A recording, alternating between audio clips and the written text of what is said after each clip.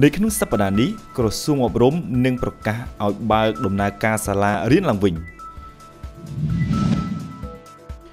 ក្រសួងធម្មការនិងសាសនានឹងចាត់វិធានការលើព្រះសង្ឃព្រះនាមនេនថៃដែលចូលចិត្តបង្ហាញសាច់ដុំនិងប្រើស្ទាយថតប្លែកៗ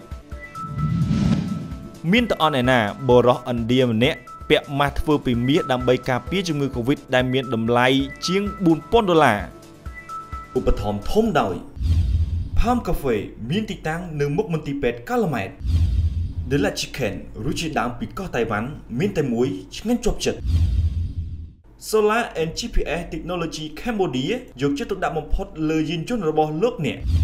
Legend Camp Resort បទពិសោធន៍ថ្មីនៃការស្នាក់នៅជាមួយធម្មជាតិលោកឌីខាំបូលីអ្នកនាំពាក្យក្រសួងអប់រំយុវជននិងកីឡាបានបញ្ជាក់ថាក្រសួងអប់រំនឹងប្រកាសអំពីការបើកសាលារៀនឡើងវិញនៅក្នុងសប្តាហ៍នេះដោយពេលនេះក្រសួងកំពុងតែរៀបចំឯកសារលោកបានបន្តថាការប្រកាសរបស់ក្រសួងអំពីការបើកសាលារៀនឡើងវិញនេះមិនបានកំណត់ថ្ងៃណាមួយឲ្យជាក់លាក់នោះទេដោយលោកក៏នឹងមិនទាន់ទទួលបានព័ត៌មាននេះច្បាស់ដែរដែលត្រូវរងចាំការប្រកាសសម្រេចពីក្រសួងសិនសូមជម្រាបថាការបើកសាលារៀនឡើងវិញនេះមាន3ដំណាក់កាលរួមមានដំណាក់កាលទី1សាលារៀនមានស្តង់ដារសុវត្ថិភាពខ្ពស់ដំណាក់កាលទី2សាលារៀនមានស្តង់ដារមធ្យមនិងដំណាក់កាលទី3សាលារៀនមានស្តង់ដារអបបរមាសូមរំលឹកថាកាលពីខែមីនាឆ្នាំ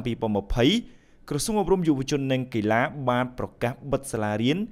ដោយដាក់ឲ្យចូលវិស្សមការឬឈប់សម្រាកមុនការកំណត់ដើម្បីទប់ស្កាត់ការរីករាលដាលជំងឺ COVID-19 ក្រសួងធម្មការនិងសាសនាតាមរយៈលោកសេងសុមនីអ្នកនាំពាក្យក្រសួងធម្មការនិងសាសនាបានបញ្ជាក់ឲ្យសារព័ត៌មានក្នុងស្រុកបានដឹងថាពាក់ព័ន្ធនឹងរឿងព្រះសង្ឃមួយអង្គព្រះនាមនេនថៃដែលចូលចិត្តបង្ហោះរូបភាពជាច្រើនសន្លឹកអំពីដំណើរកម្សាន្តទៅកាន់តំបន់ព្រៃភ្នំដែលថតរូបបែបជាអ្នកបង្ហាញម៉ូដនោះពេលនេះមន្ត្រីសង្ឃកំពុងធ្វើការណែនាំទៅកាន់មន្ត្រីសង្ឃគ្រប់លំដាប់ថ្នាក់ដើម្បីចាត់វិធានការតាមដានទាក់ទងទៅនឹងព័ត៌មាននេះក្រសួងធម្មការនិងសាសនាមិនទាន់បានបញ្ជាក់ថាព្រះសង្ឃមួយអង្គនេះគង់នៅវត្តណា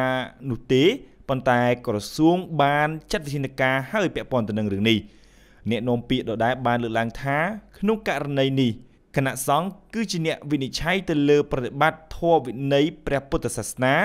ដូច្នេះបើសិនខាងគណៈសង្ឃមើលឃើញចំណុចដែលសម្ដែងឬក៏សំញែងរបស់ភិក្ខុសង្ឃមួយអង្គនេះធ្វើឲ្យប៉ះពាល់ដល់សិក្ខាបទកន្លែងណាខាងគណៈសង្ឃនឹងវិនិច្ឆ័យទៅតាមកម្រិតនៃទោស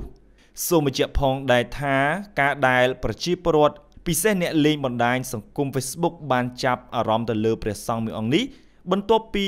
ព្រះសង្ឃមួយអង្គនេះបានបង្ហោះរូបជាច្រើនសន្លឹកលាយឡំនឹងរូបដោះស្បង់ជីពោបង្ហាញសាច់ដុំធ្វើឲ្យមានការភ្ញាក់ផ្អើលដល់ប្រជាពលរដ្ឋពិសេសពុទ្ធបរិស័ទអ្នកលេងបណ្ដាញសង្គម Facebook បរោះជាពាណិជ្ជករមួយរូបមានឈ្មោះសាន់កាគូហាឌីមកពីទីក្រុងភូណេភាគខាងលិចប្រទេសឥណ្ឌាបានរកឃើញគំនិតដ៏ប្លែកមួយ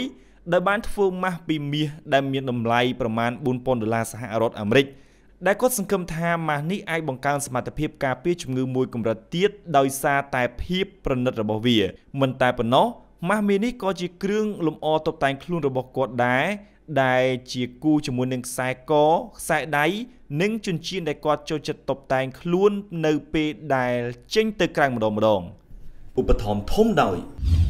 Palm Cafe មានទីតាំងនៅមុខមន្ទីរពេទ្យកាឡូម៉ែត The La Chicken រសជាតិដើមពីកោះតៃវ៉ាន់មានតែមួយឆ្ងាញ់ជាប់ចិត្ត Solar and GPS Technology Cambodia យកចិត្តទុកដាក់បំផុតលើយានយន្តរបស់លោកអ្នក Legend Camp Resort បទពិសោធន៍ថ្មីនៃការស្នាក់នៅជាមួយធម្មជាតិសហការឧបត្ថម្ភដោយក្រុមហ៊ុនដឹកជញ្ជូន Price Star Logistics ផ្ដល់សេវាកម្មដឹកជញ្ជូនជាតិអន្តរជាតិនិងជើងសាកលប្រកបដោយវិជ្ជាជីវៈខ្ពស់ព្រមទាំងទំនុកចិត្តនាំមុខគេនៅកម្ពុជាពេទ្យថ្មី Royal Dentist ទំនុកចិត្តគុណភាពនិងស្នាមញញឹមមានទីតាំងនៅផ្សារទូពងរខណ្ឌពោធិ៍សែនជ័យក្រុមហ៊ុន Vitigro នាំចូលផ្ដាច់មុខនៅថ្នាំកម្ចាត់ស្មៅម៉ាក់តារាងឯកទេសកម្ចាត់ស្មៅក្នុងចម្ការនិងស្មៅទីវាលក្តារចុចវៃឆ្លាត ជា keyboard ដែលងាយស្រួលប្រើប្រាស់និងវាអក្សរខ្មែរបានលឿនជាងគេបំផុតក្តារចុចឆ្លាតវៃអាច download បានដោយឥតគិតថ្លៃក្នុងប្រព័ន្ធប្រតិបត្តិការ iOS និង Android ដោយ NPU